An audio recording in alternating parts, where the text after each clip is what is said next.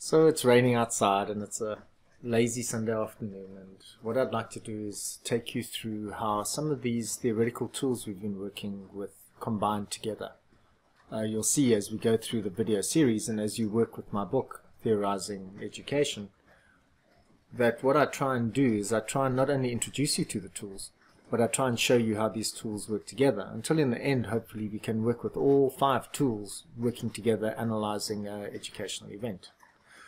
Now, for this particular case, I want to look at Plato's cave allegory. And what he does is he's one of the top educational theorists to actually work with levels and to understand how levels work with education.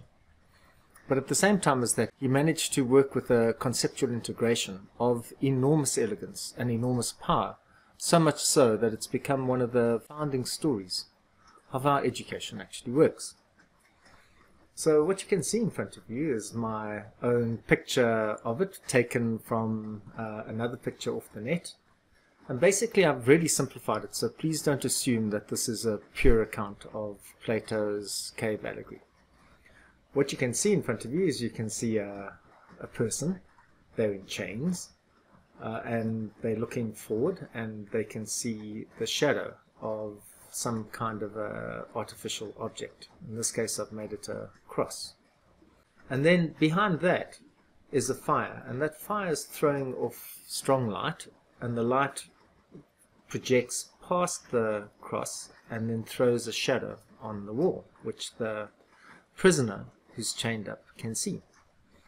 Now, by Plato's account, because this is all the prisoners experienced, he takes, or she takes, those shadows of the cave to be reality. That's the reality that they know.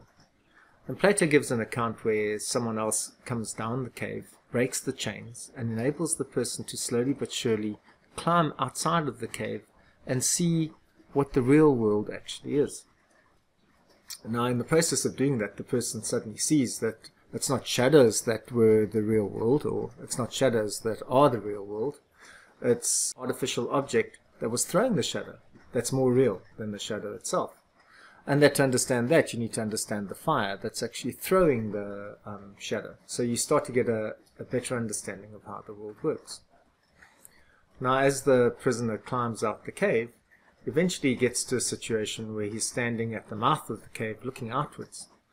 And Plato gives an account of him being absolutely gobsmacked by this different world, and so much so that he can't actually adjust. And in fact, initially he has to look at it at night because it's just too awe-inspiring to actually deal with. But he slowly starts to work out that out of there are also the shadow world, and that's the reflections of things on the surface of things. So you can see the way I've tried to catch it is there's a lake there, and in the lake is a shadow of a tree. And then beyond that he sees the actual tree, that's a real tree. And then above that is the sun, which is giving the light through which all of that can be seen. Now, on the one side, that's a pretty literal account of a story of a prisoner in a cave, seeing shadows because of a fire, and then traveling through to the mouth of the cave and seeing reflections of a stream, the actual real objects, and then the sun, which gives the light and the warmth by which everything grows. But for Plato, really, that's just one input space. And what you have to do is you have to understand a second input space, which actually gives a far more educational account of what the meaning behind the story is. So for Plato, there's a first input space, which is a literal version of what's going on. But then there's also a second input space, which gives us a more abstract educational account. And there we've got a division between the everyday world of the cave and shadows and fire, and we've got a far more abstract world beyond that, a world which gives us a far more realistic account of how the world works. And that comes through the nature of deep principles of the good and the knowledge we have of the world. For Plato is making a simple point. He's saying that the knowledge we develop of the grounding and founding principles of things is far more real and far more lasting than our everyday shifting understandings of things, where really we caught in imaginings about what the world could be and the famous fake news that we're working with currently. We've got to get out of that space. We've got to get out of that space of popular opinion, and we've got to get into a world of abstraction, which gives us far more power to understand the world. So what you can see, and all I really want to show you, is that we have a situation where Plato is combining the two tools. He's thinking very seriously about how levels operate, but he's also at the same time using conceptual integration to help hold the story together.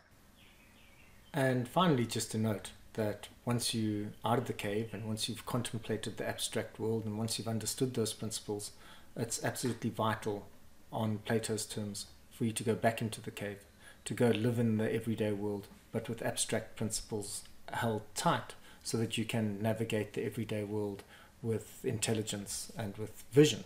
And obviously, in terms of the educational act, liberate other people who are caught in the shadows so that they can also see the light. They can also see the true nature of reality.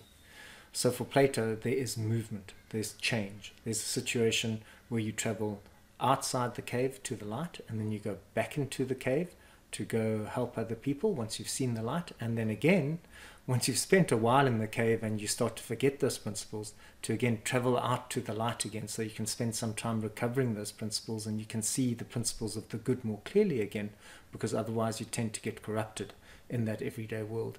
You need some breathing space, you need some time, you need a chance to live the quiet life where you contemplate the true meaning of life with a community of like-minded people who are also concerned about the good, because it's that which gives you the guiding vision by which you can conduct yourself properly in the world. And that is the fundamental act of education, to liberate people from a world of shadows, to take them towards the light so that they can see the principles which deeply inform how we live, and then to ensure that people apply those principles back in the everyday world in such a way that when they need a chance again to revive their vision and to revive their deepest insights, that they have a chance to go back into the light. And so you have a cycle between the everyday world and the abstract world and how you work between them.